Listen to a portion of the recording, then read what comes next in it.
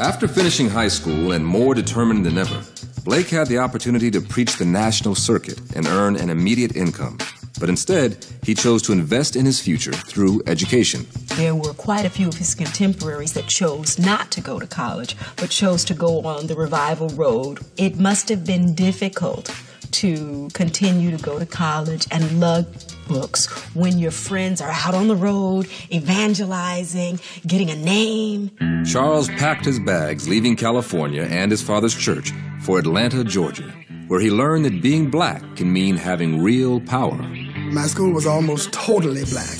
Black professors and university presidents, and that did something for my ego that had a literally transforming effect upon me. I never had occupied a student body office until I went to Atlanta. His school, ITC, elected him to be the student body president. And I had an opportunity to lead our student body to Selma and to Montgomery.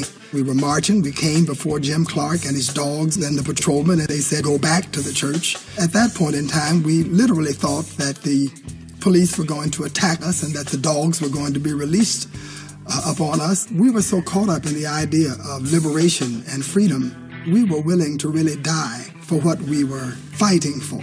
And once you've come to something that's important enough that you're willing to die for it, it puts the rest of your life in perspective.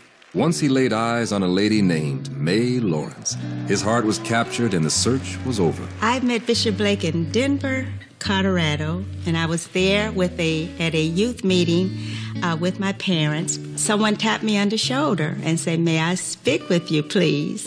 And lo and behold, that was Charles Blake. He didn't know how I knew May Blake. May Blake was considered to be one of the most beautiful women. She was even voted in our high school as the most beautiful girl. I spoke to some of my girlfriends, and I said, you know what? He wants to take me out, but I don't think I'm going to go. And they said, do you know who that is? Several times and courted her, and we became engaged, and after a year we married. She was such a tremendous compliment to him, and has to be a lot of the reason that he has become the person he is today. With the hopes to start a family and build his career, in 1969, Charles returned to San Diego with his new wife and began working again with his father. May was pregnant by the time we left Atlanta, and Kim was born the following Christmas. She was our first child. Kim was Daddy's girl.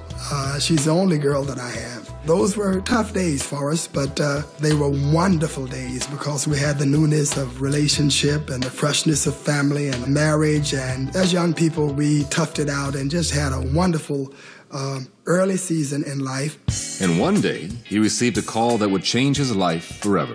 At the end of 3 years, I was invited to take a church in the city of Los Angeles, West Angeles Church.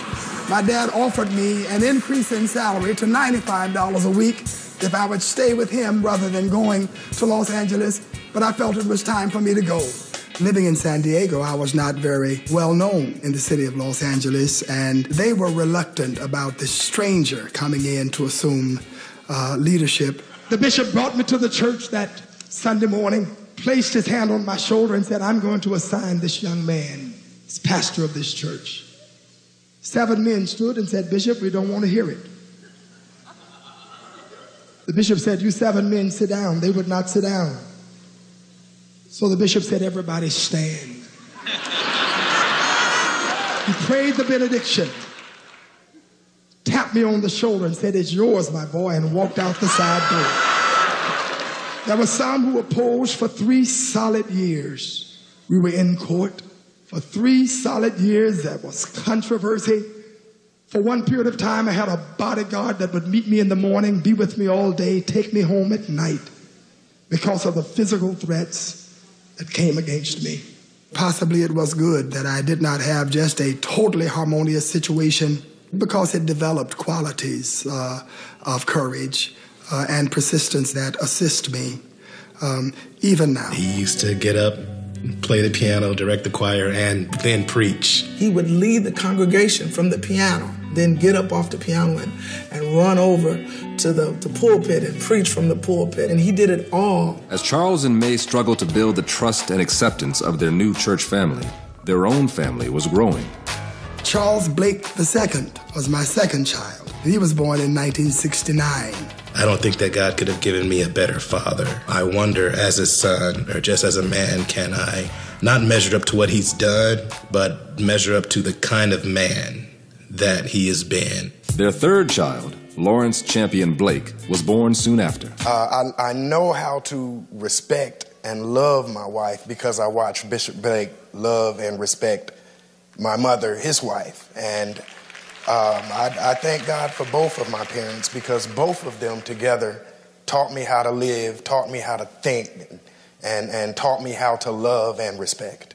It's good to be in the house of the Lord today. Certainly I come with a heart full of gratitude that the Lord has blessed me to be here in his house. The word was out. West Angeles was the place to be, and they underwent a member explosion that Blake could barely contain. Well, we were up to 3 services in our small church, and every year we were doubling in size. Our congregation would double. And so in 1976, we started looking for a new site, a new location to which we could move.